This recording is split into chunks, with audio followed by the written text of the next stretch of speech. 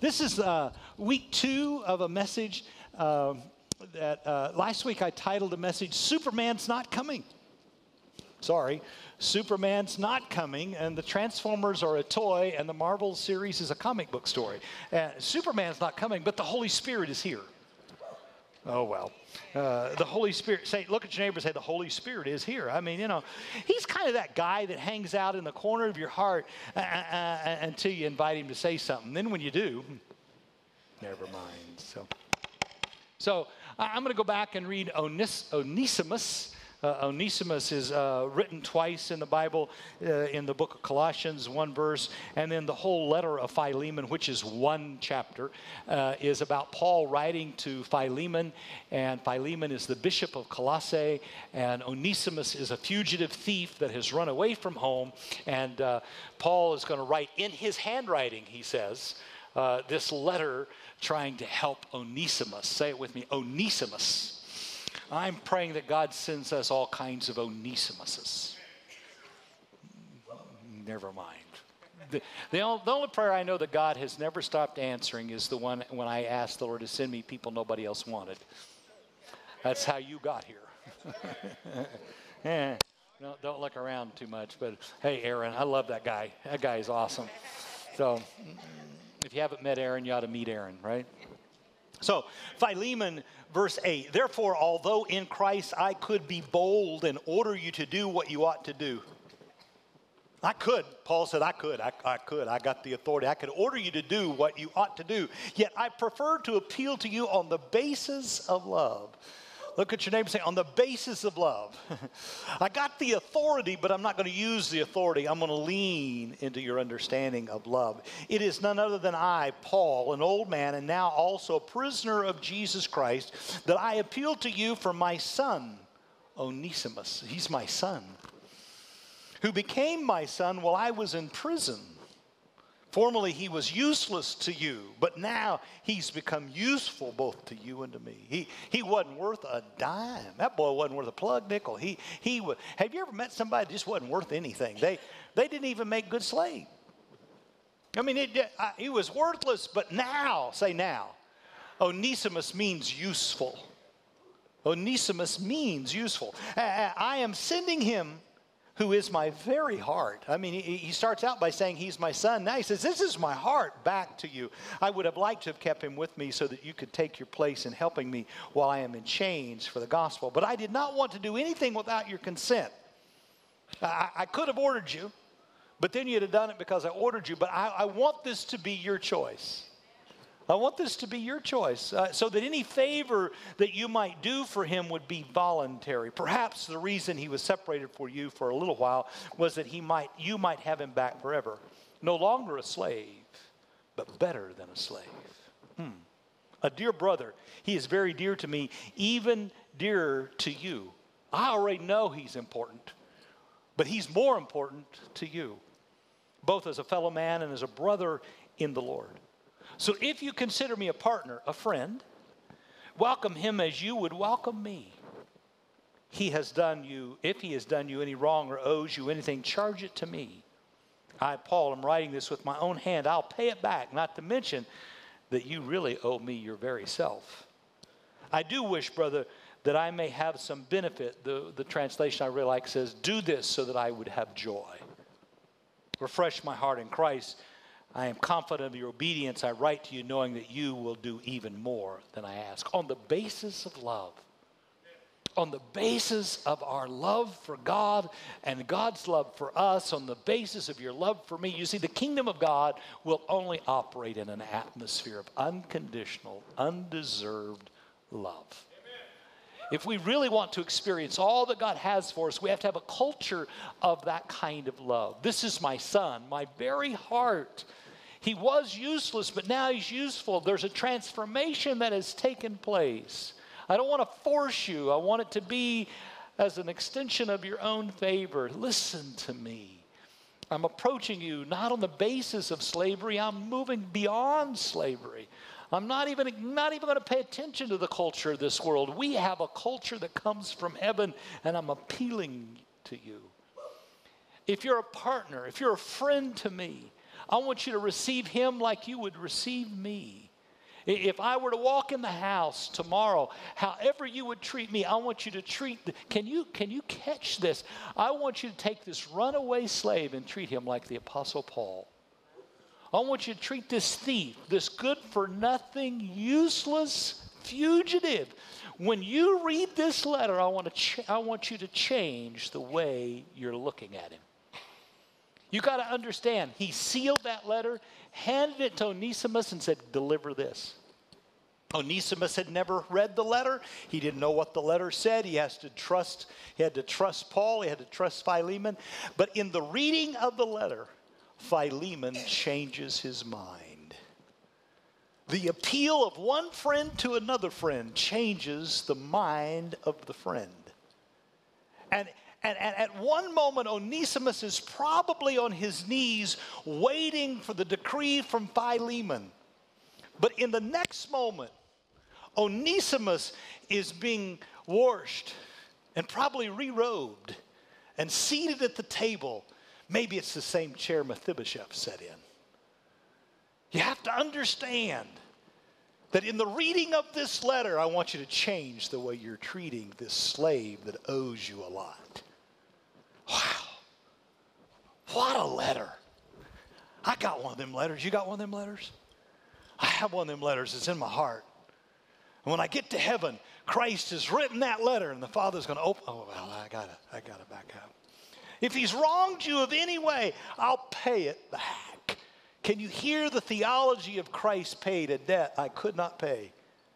That Christ is the one. He goes, and do this so that I'll have joy. The way you receive Onesimus will bring me joy. When you treat other people the way you would treat me, it will bring me joy. Joy is not in what you acquire. It's not even the circumstances in which you live. But when I hear that you're loving Onesimus, I will have joy. When I hear that you've received this individual that has wronged you and you give him a place at your table, I will have joy because you treated this sinner with kindness. I will have joy when you treat this person that wronged you with goodness. Am I making any sense? Father, forgive them, for they know not what they do. This is the gospel in action. I want you to put what you believe into action. This is a moment, Philemon, where it doesn't matter what you believe. It matters how you treat this slave and this thief and this beggar and this good-for-nothing. It matters how you treat the people that hurt you. It matters. You don't return evil for evil. You turn the other cheek. You restore them even undeservedly because I asked you to. On the basis of our relationship, I'm sending this one to you. Man. Oh, and by the way, I trust you'll do it. You'll do even more than I ask. So even what Paul asked, Philemon's going to do above and beyond. See, the title of this sermon is, It's Not What You Know. It's who you know. At the end of the day, all you intellectual Bible scholars out there that pick apart everything I say, I want you to know it's not what you know.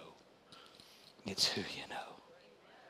I have news for you. I know Jesus, and Jesus Christ, the Son of the living God, forgives sinners. Amen. Elevates the lost, restores the least, welcomes tax collectors. He sits with the people that other people will have nothing to do with. He loves people that you've deemed unredeemable. Oh, my God. Somebody in this room is going, that's me. You see, friendship, not doctrine, is what saved Onesimus. Friendship, not rules, not regulations, not bylaws, not moral ability. No, you see, Onesimus had heard of Paul.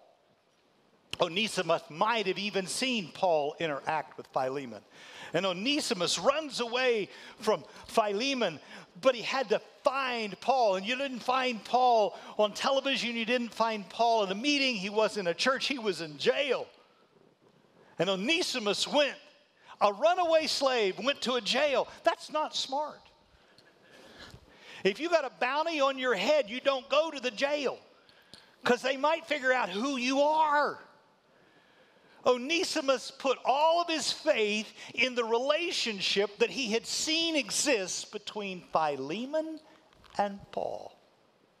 His trust was in the revelation of the love and the friendship between these two. And he went to Paul seeking a favor. He trusted in their friendship to benefit him. You know what I trusted today? The relationship that the Father has with the Son and the Son has with the Father. I trust that when Jesus said, "Forgive him, Father," that the Father does. I trust in the relationship that exists in the Father, the Son, and the Holy Spirit. I trust in what they have promised to one another. Amen. I trust in their righteousness. This story reveals a whole new culture, a whole new way of living, a whole new way of being. It reveals a whole order that follows after what Jesus said when he said, "I have called you friends. I've chosen you. I've appointed you. I want you to love one another." That he didn't call us brothers or sisters. He called us friends. You see, friends are greater than brothers. Brothers at least share some sort of biological connection. But friends don't necessarily share the bloodline of one another. If you don't know it, family is kind of thrust on you. If you live long enough, you'll understand what I mean by that. Just wait till Thanksgiving. You'll know exactly what. They always show up at Thanksgiving or Christmas. You know, are they coming? Yeah, I think they're coming. How do we not invite? Anyway, but friends are a choice. Friends, there's no biological responsibility, but it's a choice. And Jesus shows up and says, "I call you friends. I've called you to love one another as I have loved you. Greater love have no man than this, that he give his life for another man, that he considers someone else more important than himself." The essence of Christianity has very little to do with your rules or your moral concepts or your regulations. God did not send or leave a book. He left people who loved one another. He left people that were befriending of one another. He left friends who revealed the divine love of God. You see, friendship reveals that love that has been freely given. Today, there's some estimates of 40,000. I can account for somewhere around 33,000 different denominations of the same faith. That's crazy. And then we wonder why we can't get ourselves to elect somebody. Listen, as long as the church remains divided, so will the world. Amen. As long as the church keeps arguing with herself, what do you expect the world to do but to follow suit? The church was never intended to be splintered across in 33 different denominations or ideas or jump up and do what I think God revealed to me. That's called Gnosticism. It's not the faith. The definitions today of the Christian faith, the essence of the Christian faith is not your creed. It's not your moral majority. It's not the way you worship. It's not the building or the denomination or the guy that you follow. That has nothing to do with the essence, the foundation of the faith. The faith is a relationship. The faith is a relationship that was given to us not by the work of ourselves. Anybody know who Dietrich Bonhoeffer was? Dietrich Bonhoeffer was a great man of God. He was martyred in 1944, July of 1944, somewhere in that era. And he wrote this: "Jesus didn't come to call you to a new religion. He came to call you to life." Jesus didn't come to call you to a new religion. He came to call you to life. "I've come that you might have life." Say life. And life abundantly, that you might enjoy that life. Can I tell you that 33,297 of those denominations are trying to take all the joy there is out of it? Jesus came to call us to a life that is the results of him loving us. Life that's the results of his having chosen to love us while we were yet sinners.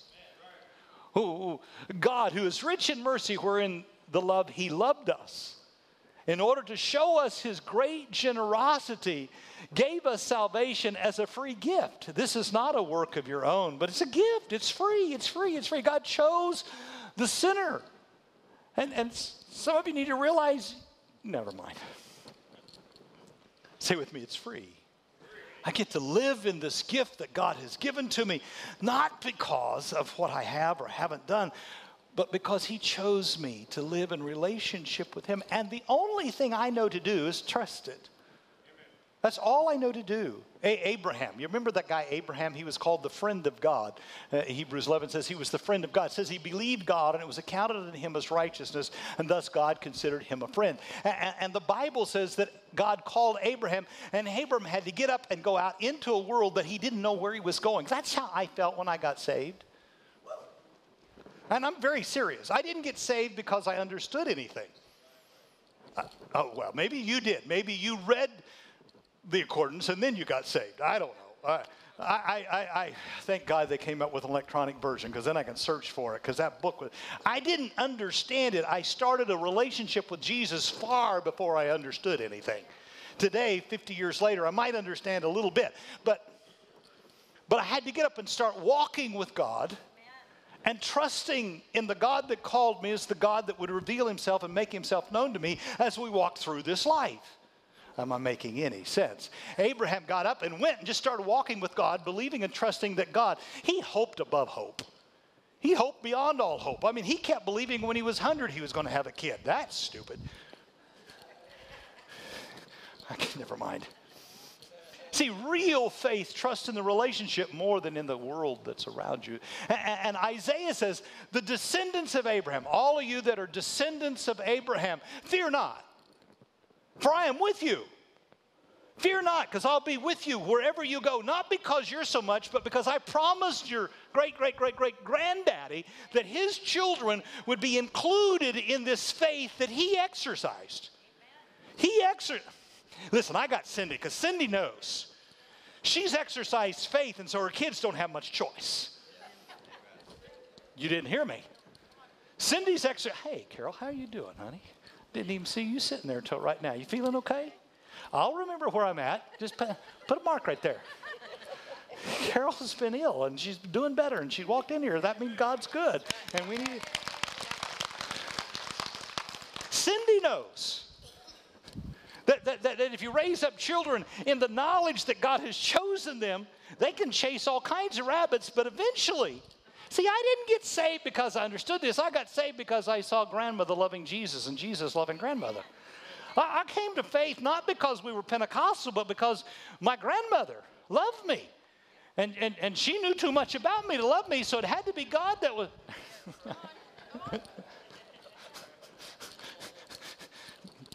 Listen, if your wife still loves you after 40 years, you ought to hug that woman. It goes both ways. I could jump around here. See, relationship, that's what brings us. The Christian faith is not merely individualistic. The minute I came into a relationship with Jesus, I discovered there were others there. You see, Christianity can't be lived alone. Christianity can't be lived in your own little idea of who God is. Christianity is a great big family. And it's filled with Onesimuses. Onesimuses. Say that. Onesimuses. It's filled with people that are runaway slaves. Filled with fugitives. Who see, the relationship that the disciples had with one another were just as important as the one they had with Jesus. Because the relationship that the disciples had with one another revealed that they were followers of Christ. Jesus said, listen, I've called you friends. Now you love one another, because the relationship you have with one another will be a witness to the world that I am who I said I was. Amen. That's why 33,000 denominations or judgments among fellow believers is not of God. That's why I will spend the rest of my life continually saying, we got to put this stuff to rest. You understand? You can't be arguing as believers whether or not someone is because they've belonged to this church or that group or this group or that group. This has to be, we are all saved by grace, and this is a gift from God, and it's because of his mercy for us. And if you're in, I'm in, and if we're in, you're my friend. Because it's not about Jews or Greeks or slave nor free or male nor female. It's about this lived out reality of love that now is permeating through our... See, Christianity in essence is friendship with God that is equated and seen as friendship with one another. Onesimus knew nothing, but he saw the friendship between these two. And it was the friendship between those two that drew him to Paul. And it was his relationship with Paul that would reconcile him to Philemon. And this letter is written, I think, to remind us that friendships are the sacrament of the presence of God. Let me say it again. Baptism is certainly the way we enter, right? Scriptures are the way we continue to discover. And the table is how we continually are fed, knowing that he is still with us. But can I tell you, it is your relationships that will continually reveal Christ to you. And if you're poor today, it's because you have judged other people not worthy to be your friend. Our challenge in the 21st century is not to build better churches, create more church growth programs. It's to love one another more easily, more frequently, better, if you will. To live like each person is important. Listen, I know a friend who loves at all times, the proverb writer says. He is a friend that's closer than a brother. This real friendship, according to Thomas Aquinas and Aristotle and Cicero, I could quote all of them, says that friendship is what makes you happy. Can I tell you that the happiest moments of my life are sharing life with a friend, someone that knows me and yet loves me. Sometimes that's your spouse. Sometimes that's hard to balance because of the whole sexual connotations that go in there. But real friendship is what brings joy. If you'll receive Onesimus, it'll give me joy. If you'll treat another the way you treat me, that will give me this strength and this joy. This fellowship. St. John says that this shared life among believers is the source of all of our joy. One of the reasons why the world and the church particularly is having trouble with joy is they've allowed Facebook to define friendship. Well, I like that one, and I dislike that one, and I'll block this one. See, this isn't about what they can do for you. This is about what I can do for them. Real friendship is about what I can give to you, not what... I have people all the time. Listen, I've pastored long enough. I'm old enough. I got enough gray. And I've lost this. This has turned white. So I really don't care. Well, you know, this place doesn't meet my needs. The church is not Target. The church is not Walmart. This is not a place for you to determine whether or not we are providing a product that meets your needs. You're supposed to have walked in this morning having brought something with you. Oh, you didn't get any of that. Where are you giving? Who are you giving in your life? To whom are you giving to? To where are you investing? To where Paul was giving to Onesimus. He is willing to pay for it.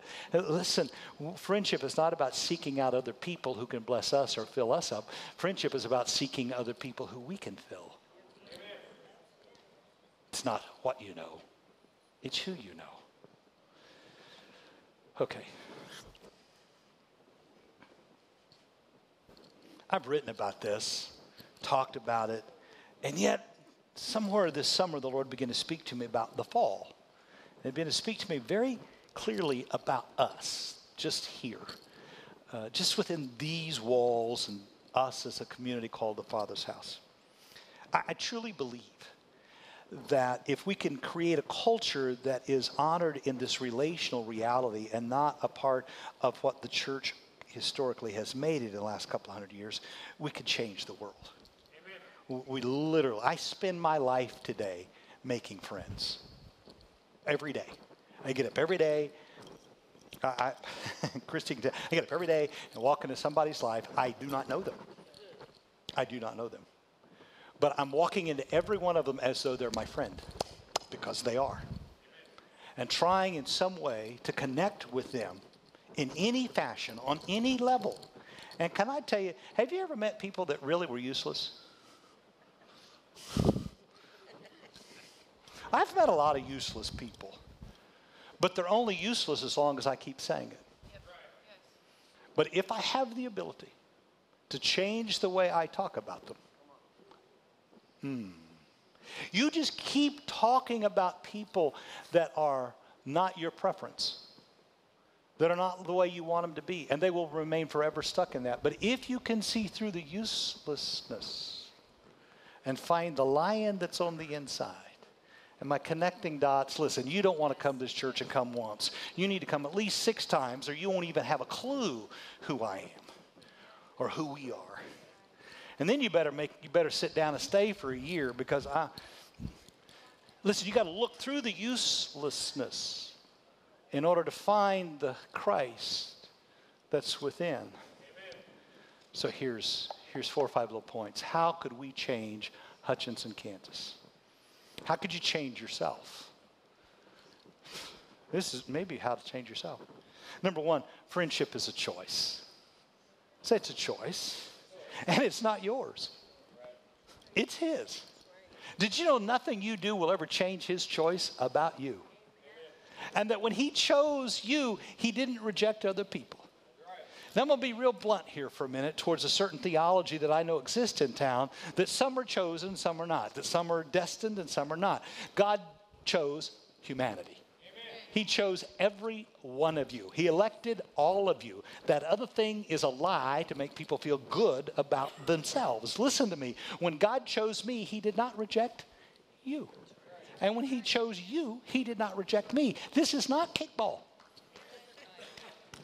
I was raised, we didn't even, this morning I talked about volleyball. We were so poor in Severy, we couldn't afford the net, so we played. You didn't get it. Listen, when they chose me, they rejected her. And when they chose that, they rejected. Have you ever been the last man standing? I wasn't even good at kickball. We had these old, do they have them now, these little red balls, and they throw them, they put you against, probably abuse now. We used to put them against the wall, and you threw the red ball, and we called it dodgeball. They probably don't let you do it anymore because somebody get... What they called abuse, we called fun. Unless you're the object. See, when God chose you, he didn't reject anybody, and he chose everybody. He chose humanity. Friendship is a choice, and it's his.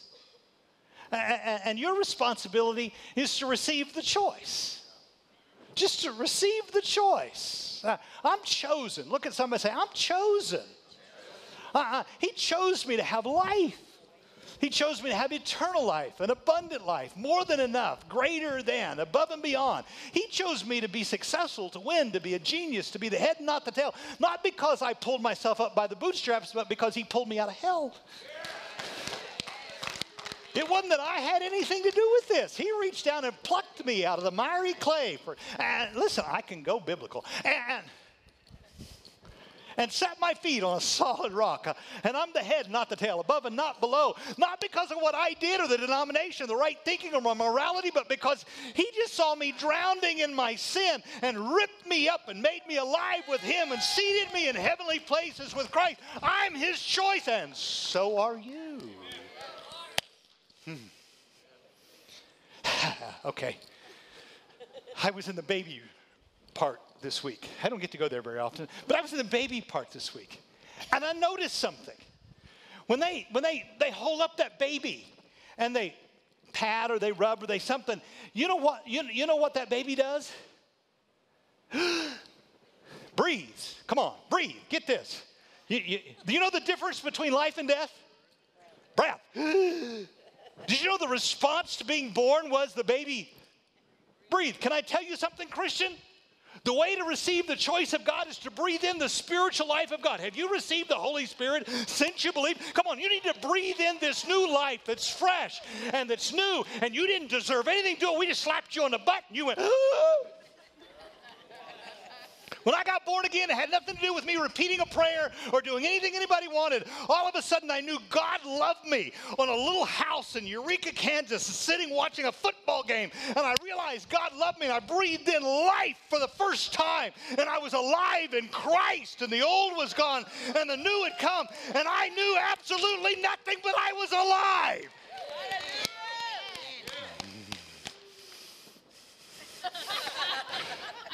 And she was the disciples of Christ. I was a backslidden, maybe never, but I don't know what I was. And he was a Lutheran, and I had a drink in this hand, and I had a football game on that hand. But when I breathed in, I knew God chose me. You know what you need to do in response to his choice? Breathe. Go ahead, breathe in. Thank you, God, for life. And breathe out. Now, can I tell you something? You're still stupid. You don't know anything, but you're alive. You're alive. You're alive. And he's in you. And you'll spend the rest of your life trying to figure it out. And some days will be good and some days will be bad, but don't listen to the religious people that are judging the bad days. Just go ahead and keep breathing. Oh, Lord, have mercy. I don't know why say with me, I'm chosen. And if I'm chosen, then every one of you are chosen. And he sat with the tax collectors and the sinners. He chooses those way out there. Listen, he chooses the people that we're trying to figure out whether or not we can serve them communion or not. It's interesting to me how some denominations restrict who can get communion. And Jesus is just skipping out, taking communion to the people that we just think are sinners. And he's just skipping out around the edges going, well, while you're arguing about it, I'll deliver it to them.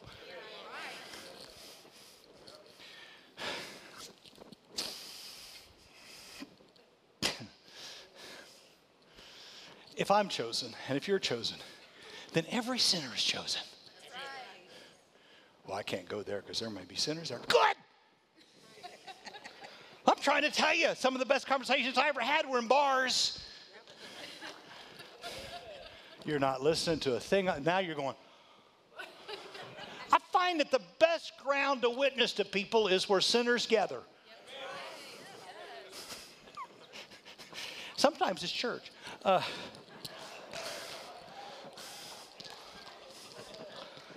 Say with me, it's a choice. And can I tell you, number two, every friendship begins with a conversation. Every friendship starts with, hi, how are you? Hello, friend. Every conversation, well, I don't know if I can talk to him. Yeah, but did you know that John chapter 16 says it's to your advantage that if I go away, because if I go away, I will send the Holy Spirit, the Comforter, the Advocate, depending on what translation you like, to you. And he will teach you all things, bring all things to your remembrance. He'll take what is mine, make it known unto you. But the best translation of he'll send the helper to you is the word, he'll send the friend to you. Do you know the one that said, I chose you to be a friend, will now move on the inside of you, and that friend will be in you. And through you, that friend wants to befriend the world by starting up a conversation with other people. When's the last time you just looked at somebody and said, hello, friend? Oh, you did. Do you know our job down here is to befriend the world on behalf of Jesus? Our reality down here is to befriend the world on behalf of Jesus. That's your purpose. That's your calling. If you don't do that, you're wasting space. Because you're supposed to be befriending other people on the behalf of Jesus. He spoke and the world started. He's called Abraham and he went. He spoke to Moses out of a bush. Everything begins with a conversation, a word. You can speak a word to people and give them life. Too much of the body of Christ the last number of years has been speaking bad words about people rather than speaking good words about people. It's a choice. And if it's a choice, it begins with a conversation. And when the conversation begins, can I tell you something? You'll begin to connect with that person. I look for ways of making connections with people. I walked into a guy, and listen, I better stop. He loved OU football. I had him. I'm born from Oklahoma. I know Oklahoma football. I said, do you remember where you were at 1971 on Thanksgiving Day? He says, I sure do.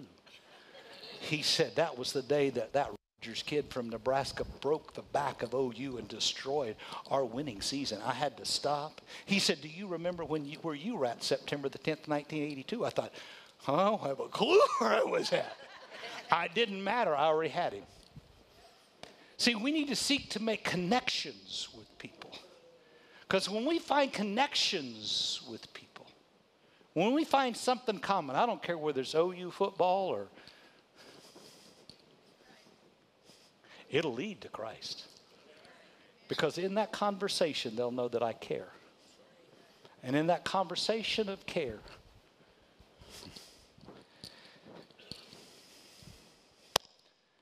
see, a number of years ago, I became friends with a guy that wears white all the time. And I became friends with a guy not because I really knew him very well, but because I had a friend by the name of Tony.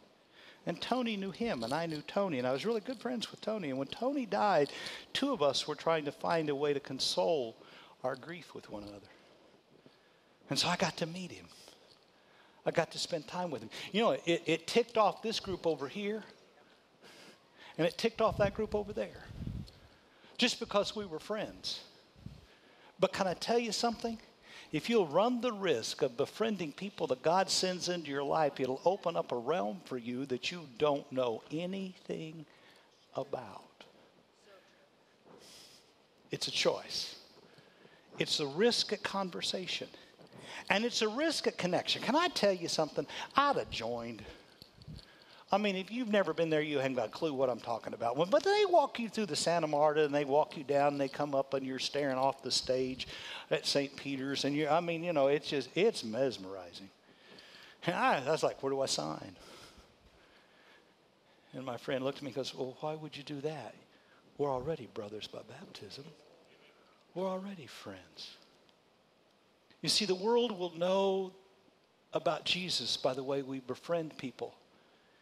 Even people that don't agree with us doctrinally. Even with people that practice it differently than we practice. Even with people that have different social constructs than we have. Because it's not about any of that. It's about whether or not we can accept their chosenness, live in a conversation with them, and make whatever connections we can with each other. If we do, we can change the world. So, Father's house, who are you connecting to? Who are you relating to? Who is it that God brings across your path that you could find something in common with, and you could affirm to them that they are the chosen of God? You could connect with them in a way that would change their view about what the 33,297 groups have to say about him. Because it's our way we treat people that will cause Onesimus to come and find Paul. It's the way we treat one another that will change the world. Because the essence of Christianity is found in our friends and in our friendship. It's highly important that we begin to love other people the way we declare that he loves us. And in that connection, it will affirm or confirm our identity. In Ubuntu or in Lakota, there is no pronoun for me or I. Only us and we. In Ubuntu or Lakota, there is this word that means I am because we are. My existence is the result of my relationship with Christ. It's no longer I that live, but Christ that lives inside of me. And the confirmation of that is when I recognize that my identity is found in my relationship with you or with you within this community. Whatever's happening in my life in my 60s is a result that I truly believe that every human being I meet is a child of God. Every one of them is worthy of me declaring to them, you're loved, you're precious, you're useful, you matter, you're valued. And if I can but for a moment become the sacrament of the Christ and allow him to flow through me for just a moment, I think I could change the world. I really do. I believe you can too. I believe the people you go to work with that you hate, you have an opportunity to change their lives. I believe the people that you have judged unworthy of being a Christian have the opportunity of being touched by you. I don't believe that this is the norm in every gathering this morning in Hutchinson, Kansas. In fact, I believe it's rather radical. And that, I think we're called to love those that even differ with me in opinion. Am I making any sense? And so, I'm trying to unleash the Father's house. I'm trying to unleash you into the reality that the greatest testimony that Christ is risen is the way we treat each other and the way we treat others. And that we ought to risk choosing who he chose. We ought to risk being in conversation with all of them. And we ought to be connected to as many as possible. In doing that, then the church becomes the display of relationships that we have with one another. Not a building, but a group of people. And my prayer is that the Onesimuses of Reno County would search us out and find us and ask us to write a letter on their behalf. Am I making any sense?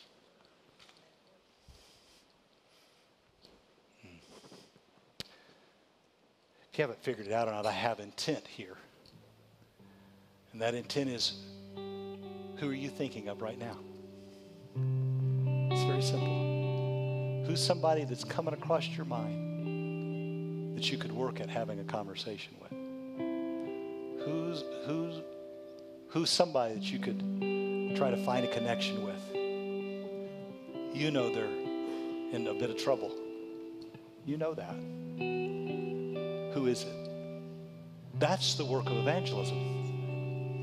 That's the work of the church. Not just to come and get my needs met, but to go into all the world and befriend every soul.